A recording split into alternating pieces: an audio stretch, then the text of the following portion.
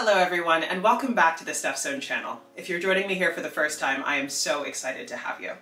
Now, I haven't recorded in a while because this summer has been a whirlwind. Lots of travel, lots of weddings, lots of shenanigans, lots of wine though, which I don't mind.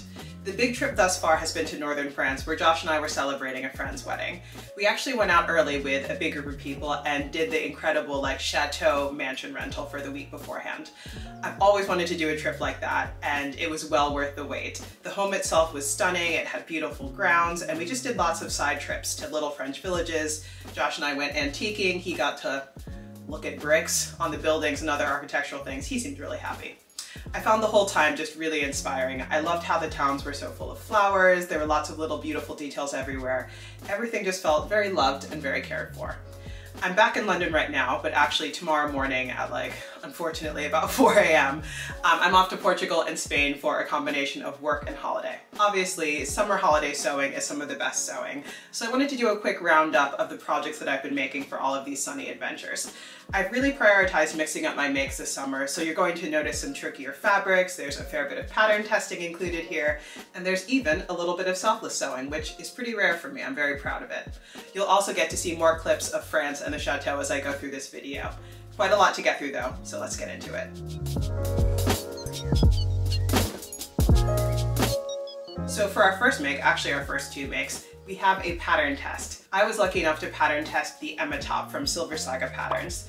Now, the Emma top and dress pattern is a sleeveless blouse. It has wide straps, a shaped elasticated waist, and light gathering under the arms and on the straps. I really love the design here. I featured Silver Saga before in my Nordic pattern roundup, and the amount of subtle detail in her patterns is just really, really unusual. There are versions of similar tops which are basically just gathered rectangles, but she really goes the extra mile with the inset elastic. You make your own bias tape to use at the underarms, and there's lots of shaping on the pattern pieces to just make the fit feel really custom as opposed to just a stretchy tube. I think the results speak for themselves. I love the fit of this top, and it was well worth sewing it in a bit of a finicky silk. I've shown you this fabric before. It's actually a Van Gogh silk panel from Stitch Fabrics, and I'm so glad I saved it for something special and was really fussy with the pattern cutting. You can see here, I think I really made the most of the print. You get more of the Starry Night vibes on the back, a slightly lighter color here. I'm just really happy with it. The pattern test experience was also excellent. The other testers made some gorgeous tops, some gorgeous dresses, and I can definitely see myself making another one of these for next summer. Next up, we have another pattern test, this one from Daughter Judy Patterns. Now, before I get into this, you'll notice that this might be looking a little ratty on the hanger. That's because I just washed it in order to record this video, but also so that I could pack it for my trip tomorrow. And something bled on it in the wash. There's loads of hot pink spots on it. I don't know if you can see. So anyway, this is still slightly damp and it's going right back in the wash. When I'm done with it, hopefully I can get these spots out. Anyway, the design itself is a very loose fit shirt with a button placket. It has curved insets at the shoulder and a semi-drop sleeve and cuffs. I made this in a lightweight printed linen. I bought this linen at Metro Textiles in New York, and it felt like the perfect shirt to wear on these French little village outings. The pink textured buttons I have on it were actually purchased at a haberdashery in Florence in April, and it just feels like this shirt brings together so many different trips. As a side story, when I was taking the photos for this, we were in a little French village called Valem, and we were standing outside of a closed jewelry shop because I don't like taking photos where I'm in people's way or anything like that.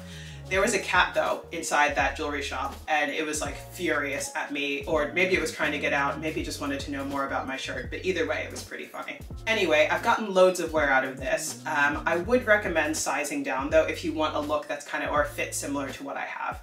The pattern has loads of ease, and I also left out some of the details on the pattern. So the original pattern comes with a tab at the back waist for you to cinch the garment in. There's an additional tab on the bottom of the button placket, and I just wanted something a bit more streamlined. The reason that I went with such a drapey linen was because I was kind of nervous with this sort of short collar that I was going to end up looking like a priest. But the other testers actually made some stunning versions in cotton. They used some trims on the shoulder inset. I'm really jealous of the tiger print one. I almost bought that fabric. I know where it's from.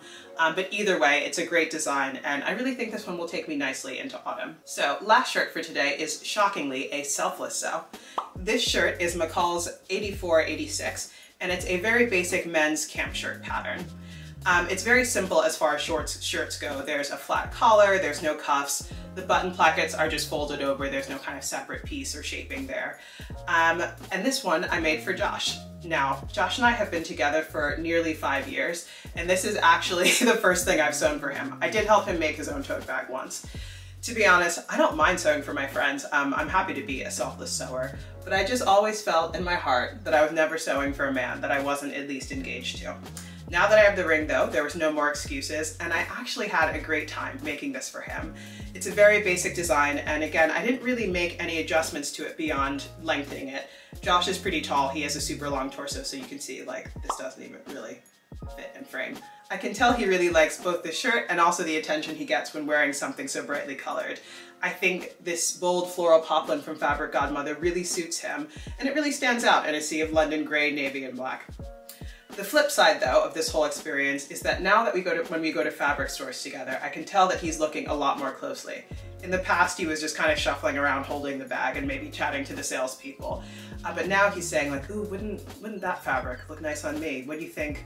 Do you think you can make something for me in this? So who knows, maybe I've created a monster here. I do think that I will make him a jacket sometime soon, but I've decided no knitting for him until we're married. Probably even married for like a year or two, we'll see.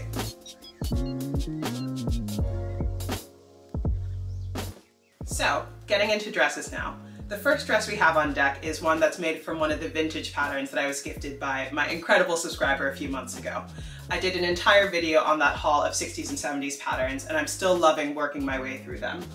The one that I have here is a vintage shirt dress pattern, and again, it's a pretty simple design. I made this up in a cotton and viscose blend. The fabric is from Walthamstow Market here in London, so it was super cheap, like £3 a meter.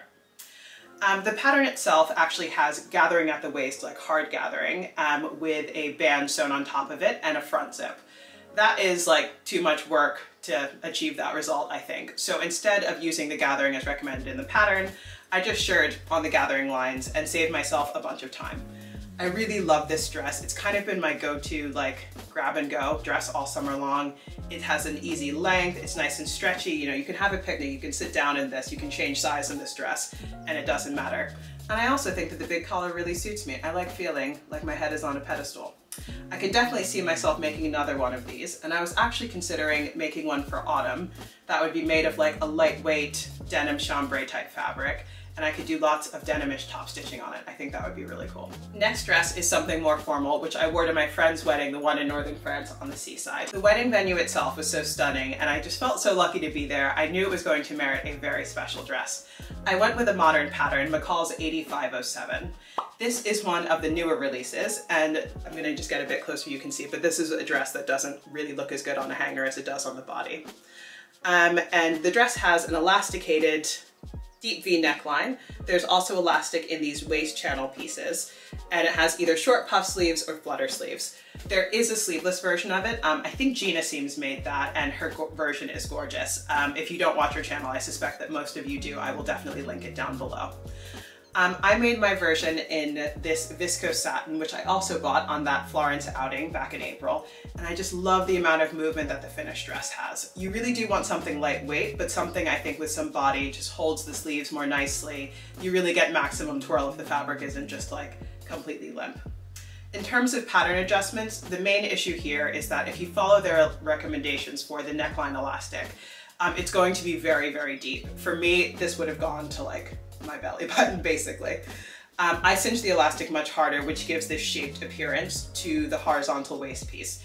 I don't mind this at all. I think it still is pretty flattering, and I also think that it just adds a little bit more stability because this is anchored a lot more tightly underneath your bust, so it works for me. If I were to make this again, I think that I would try and make it in something like a linen and use the longer kind of slightly puff sleeves. I think that they're either like elbow length or bracelet length. I can't remember off the top of my head, but it was a really fun make. Would highly, highly recommend this pattern. Now, last but definitely not least, we have the shirt that I'm wearing right now.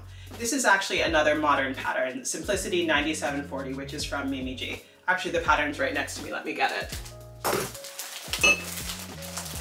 You can tell there's a bunch of crap sitting there. So like I said, it's a very simple kind of knit shirt dress pattern. We'll see if you're able to pick this up. I can always add photos. And it just has grown on sleeves. There's a placket, there's a fairly large collar, which of course, as I keep saying, I love. I turned 33 this week, so this was my birthday dress, and I knew I wanted something that was pretty loud, really fun. I used a ponte that I bought this summer from Selvage and Bolt, and it has this really fun, like, Italian Riviera style print on it. I think it's meant to be like a knockoff of the D&G prints. They did a few that were similar. I had a lot of fun with the pattern placement on this one, and I wanted to make sure that I was using the borders of the panel, the sort of more geometric shapes on both the hem and then also at this placket around the neckline. Not too much to say about this because it is such a simple design, and the pattern came together just fine. If I were to make a change in my next version, I would just add a little bit more interfacing probably on both the collar and the placket. But this is just more a result of using such a slippery fabric. The viscose ponte here, it is like quite almost, doesn't feel like swimwear fabric or anything, but it's just much more slippery than a standard ponte might be. Dresses like this, which are really loud, just really feel like me, and it was the perfect type of dress to celebrate my birthday, and it really made me feel happy that I sew.